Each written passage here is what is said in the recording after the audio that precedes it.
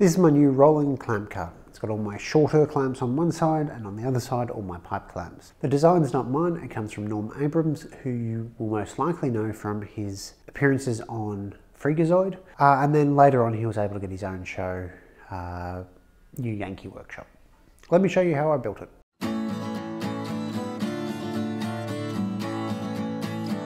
The material, the whole thing's going to be made out of plywood. I'm going to use 18mm plywood, this pine plywood BC, sorry. You could use 3/4 inch if you're in America. The rest of the world, 17, 18, 19mm plywood's all going to be fine in terms of structural strength for it. It doesn't need to be a hardwood plywood. In this sort of size, pine is going to be fine. You could use 2x4s or 90x45 or whatever it is in your country, construction grade pine. There's no necessary downside to that, and may go together a little bit easier if you've got sort of the right tooling. I'll get into that in a little moment. Cost wise, for me, it came to about the same price either way. Plywood's a little bit nicer to work with and gave me a few opportunities to make it look nicer than perhaps pine would for the same amount of effort. So onto tooling. This can all be done with a circular saw and a guide, whether it's a full guide like that or like a side edge ripping guide type thing. I'm going to use a track saw because I actually don't have a regular circular saw, so I've got this. It'll help me break down the sheet. I'll then rip stuff on the table saw, probably cut my angles on the miter saw, though again the angles don't really matter that much so long as they're the same. So if you just used your circular saw to cut it, or even a jigsaw, it would probably work out just as well. Again, I've got these tools, so I'm going to use them. I'm using a track saw. As I said, I don't have a circular saw. They're nice because they're accurate and they've got good dust collection. Other than that, they cut things straight.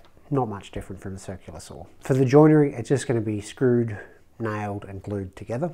One of the tools I don't have for this project, which actually would be ideal for it, is a pocket hole jig, particularly for the side pieces. They're going to be difficult to clamp because of the angles. And a pocket hole jig takes care of that. Still glue it, but the screws hold it in place and you don't need clamps. Oh, and don't forget, there's nothing more important than these safety glasses.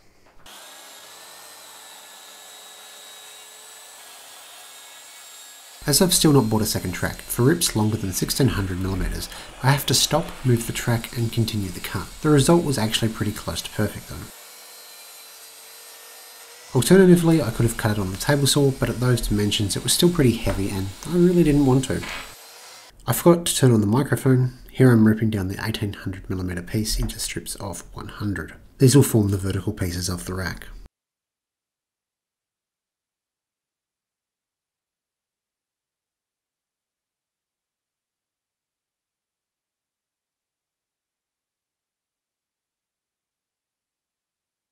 For whatever reason, this piece ended up binding.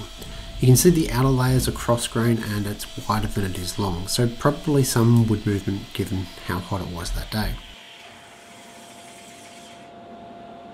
No matter, cut it halfway, flip, cut the rest of the way. The rest of the piece was fine when ripping though.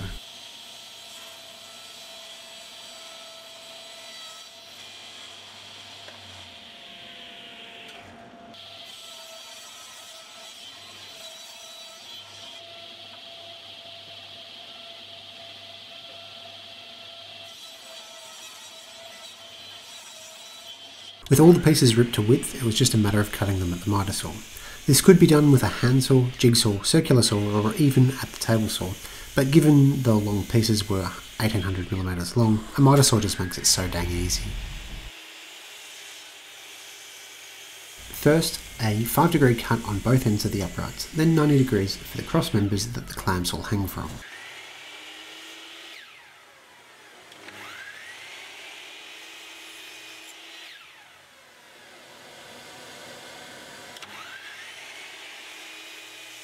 The lower support is angled on both ends.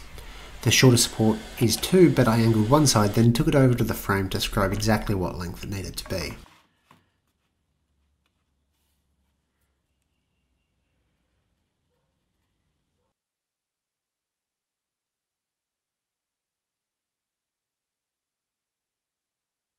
So this is where having a pocket hole jig would come in handy. The way that Norm did it was build the faces first and more of the square box, then pocket hole in these stretcher pieces, I suppose, that go from side to side, and that works fine because the pocket holes pull it together while the glue dries. So what I'm going to do instead is glue up the sides, which I can more easily do without the faces attached to it. So a little bit slower construction, but it's hot today, so it gives me a good excuse to go inside.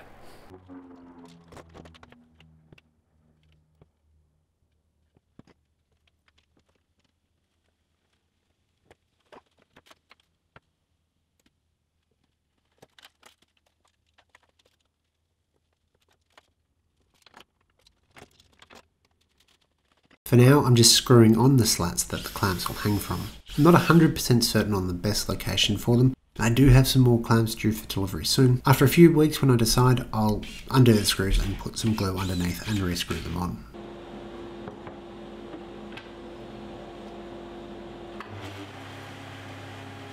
The base of the clamps receive 2 dados that the uprights will slot into.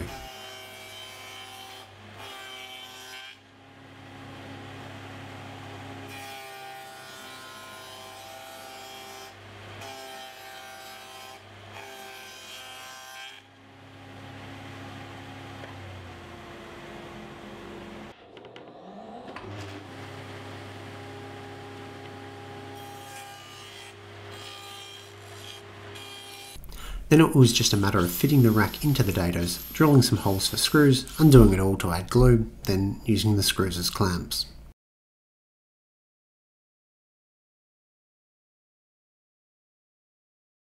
While it was on its side, I added some casters. These are piddly little 50mm casters, and I'll be replacing them with the same type I used on my sharpening station. These just happen to be what I had on hand. While the glue was still wet, I flipped it up and started loading on clamps. The weight combined with screws seemed like a good way to clamp it while the glue dried.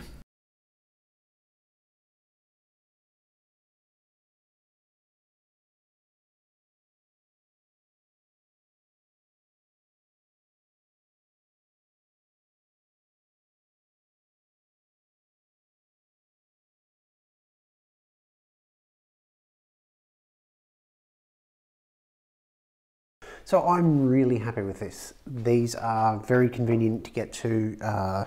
Being taller, everything is actually at a better height. All the lower stuff was a bit too low. I've now got a good space for a bucket of spring clamps down the bottom. The only complaint is that it's probably got a little bit of racking. So if you've got good ideas on how to solve that, let me know. I will probably take all the clamps off today or tomorrow and put a coat of varnish on it. I've got some polyacrylic sitting there, and I'll do a whole bunch of workshop fixtures, all in the same finish. I know a lot of people don't necessarily finish workshop fixtures, but it is a good idea just from the ease of cleaning. Once timber of any sort gets dust on it, it can be difficult to remove, particularly the longer it sits there and sort of grinds away.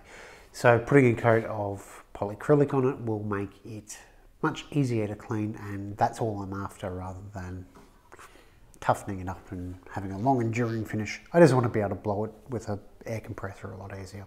I don't have any plans available for this. Honestly, you don't really need it. It's pretty simple. I don't feel like I should publish them anyway. You can buy them from the new Yankee workshop, though they're not digital plans, meaning you'd have to get them delivered. And if you're in Australia, you're looking at about $20 US for a delivery, I think it was. So all up the plans will end up costing about $40 Australian,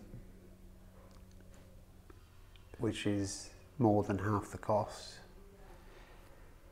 Anyway, thanks for watching.